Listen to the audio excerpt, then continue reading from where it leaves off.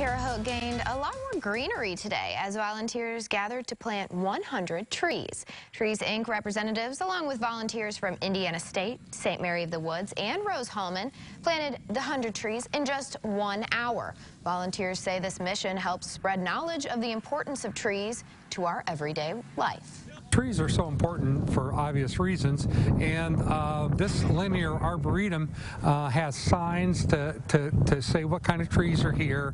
The city urban forester over the years have taken care of this arboretum, and we just want to help out.